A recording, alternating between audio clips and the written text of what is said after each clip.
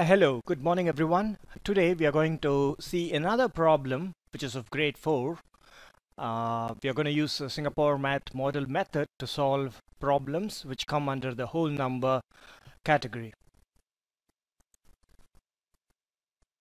So let me go to the problem itself. There were thrice as many boys as girls in an auditorium.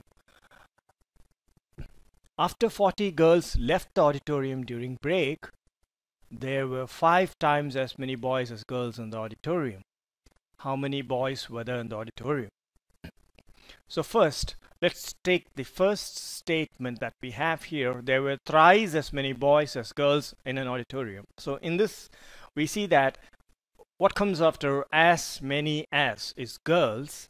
So that's our reference. So 1 unit for the girls.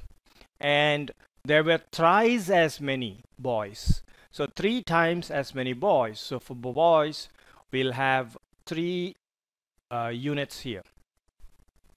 After 40 girls left the auditorium, right? So basically 40 girls left the auditorium here, and there is no change in the number of boys. Remember, you see here, if we consider the boys and girls as 2 different quantities, one quantity is changing, which is the number of girls, but the other is not changing. So after 40 girls left the auditoriums, let's say this is the 40 girls that's going to leave the auditorium.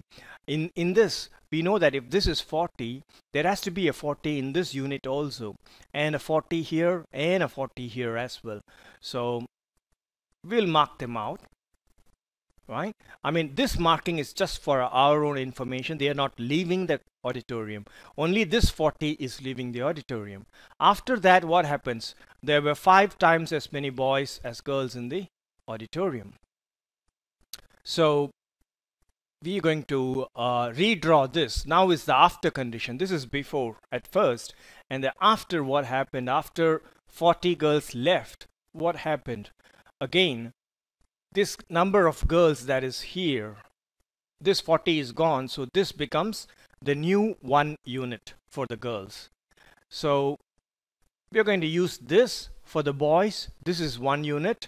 I'm not taking into account the 40 here, and this comes here as 1 unit, and this again comes here as 1 unit. See, this is the new unit size.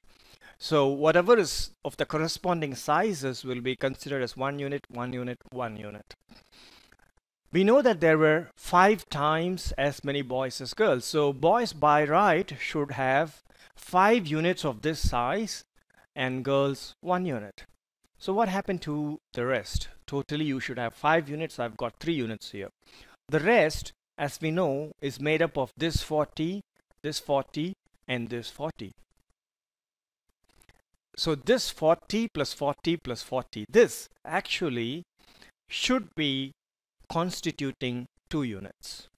Since we know that this is 3 units for sure, the remaining 2 units will have to come from here.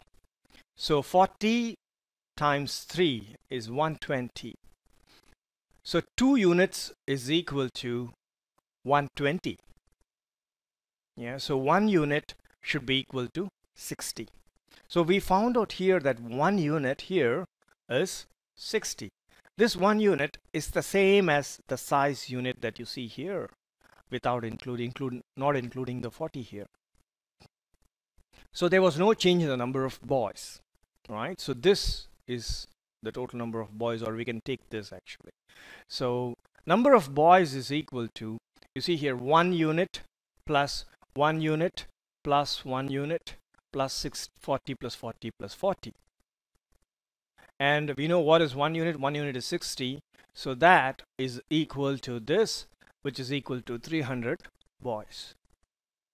So this is an example of a problem involving whole numbers, and we see that one of the quantity changes, whereas the other quantity remains the same.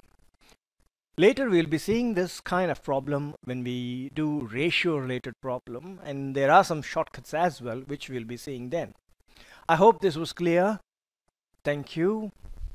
Leave your comments as usual, and let me know if I need to clarify certain portions of this video. If yes, let me know as well. Thank you. Bye bye.